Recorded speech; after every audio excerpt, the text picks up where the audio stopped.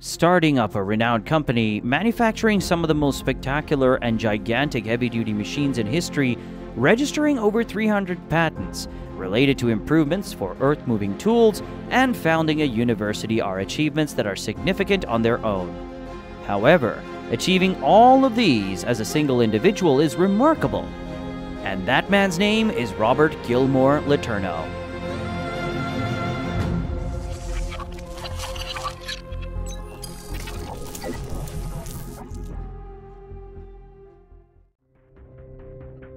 The LeTourneau surname legacy began when Robert, at the age of 14, started traveling around the country, performing various jobs in multiple industries such as foundry work, acquiring knowledge to operate as a machinist, as well as learning welding and electrical maintenance tasks.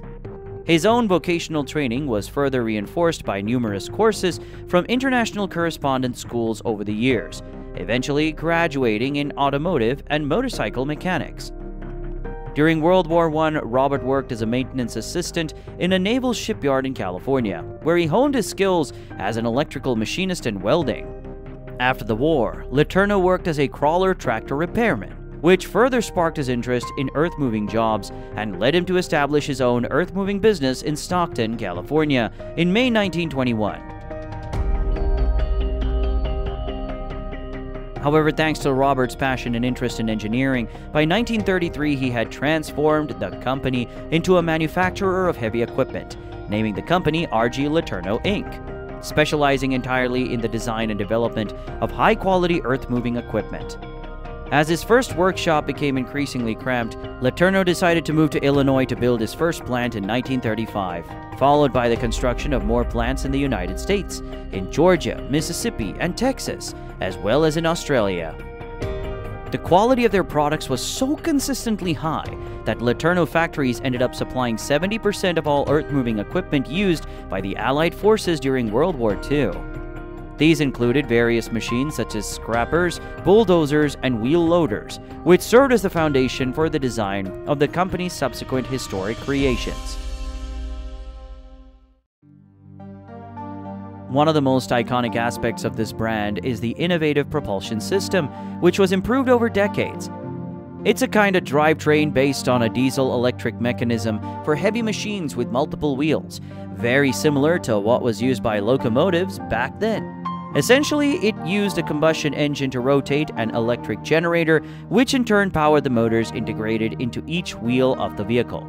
This allowed for multiple traction without the need for differentials or transmission shafts, also eliminating the energy losses associated with them. To grasp the magnitude of their great machines, it's necessary to review the qualities of some of the most iconic models. To begin, the aforementioned tree stomper, like almost all creations of this brand, was labeled as the largest in the world. Its operation wasn't the only spectacular thing about this machine, but also its qualities, boasting a brutal weight of 120 tons, combined with the power of a 475 horsepower Detroit engine that drove its legendary diesel-electric drivetrain. The ingenuity of their inventions also proved to be timeless, as one of their greatest creations has been the L2350 wheel loader, which has managed to hold the same title of being unbeatable in terms of its dimensions and capabilities for several years. This is achieved with its impressive operating weight of over 250 tons, which translates to a payload of 65 tons, equivalent to a little more than 10 African elephants, or 40 cubic meters with its standard bucket.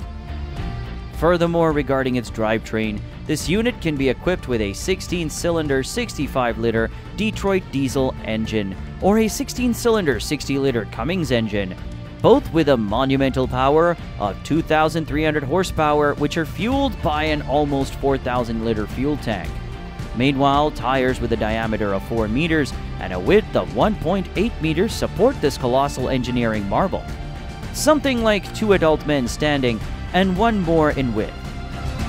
If you've reached this point in the video and enjoyed it, we would greatly appreciate it if you consider subscribing to the channel.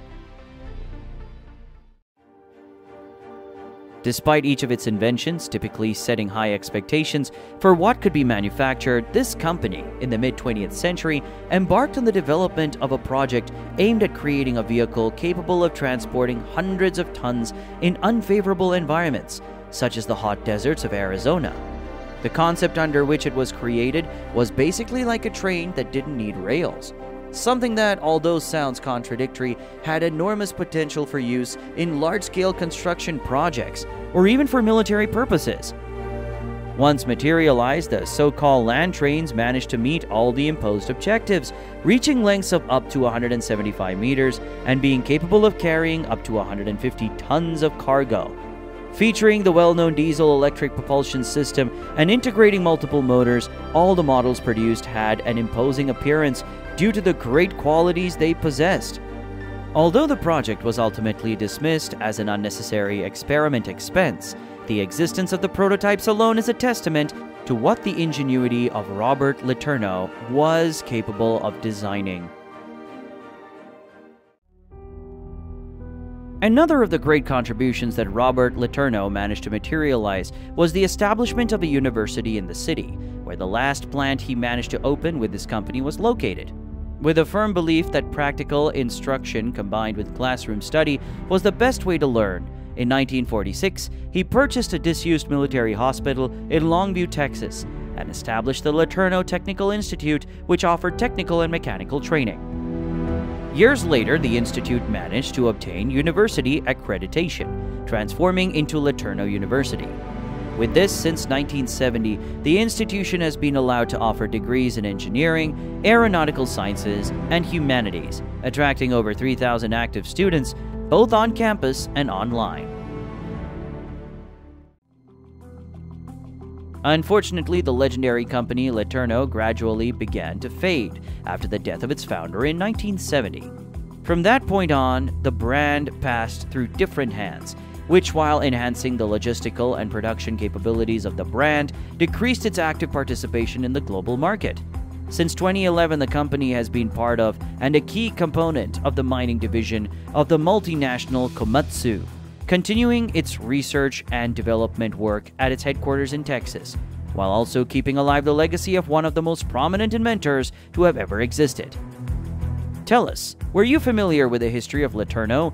Would you like to learn about one of its magnificent machines? We'll be reading your comments. Thank you for watching our video. If you liked it and want more similar content, please subscribe to our channel. We also invite you to visit our secondary channel, Gear Unlimited, where you'll find a wide variety of topics. We appreciate your support and interest. Keep on trucking and stay tuned for more.